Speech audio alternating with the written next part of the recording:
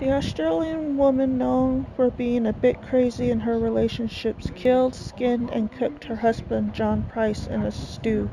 What makes this worse is had police not come in time, she had set the table with 2 plates of stew for her stepchildren to enjoy.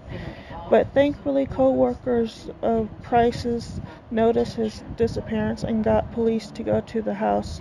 Knight was arrested, charged for his murder, and sentenced to life without parole. That was the first time that sentence was given to a female serial killer.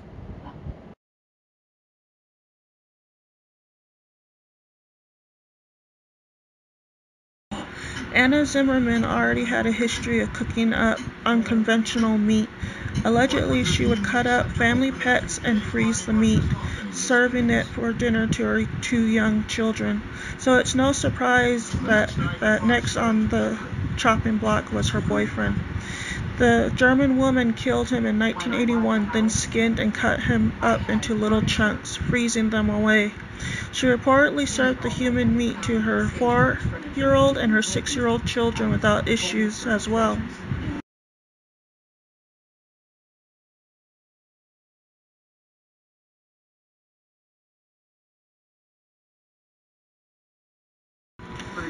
Along with Jorge de Silveira, these 2 basically lived out the life of Mrs. Lovett from Sweeney Todd.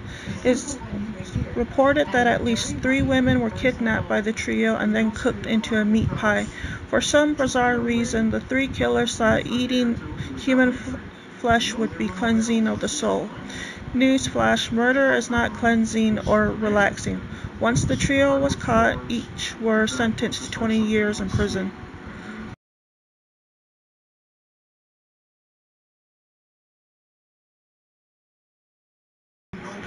After a long night of drinking with her friends, Valentina complained about being starving. Her friend Vitaly felt the same, so the 2 killed their friend and chopped him up to fry, since they must have been too lazy to go to the store and get something. The worst part is the victim's brother was also hanging out with Valentina and Vitaly and ate some of the fried meat once he woke up from his hangover nap. He had no clue he had just chowed down on his brother.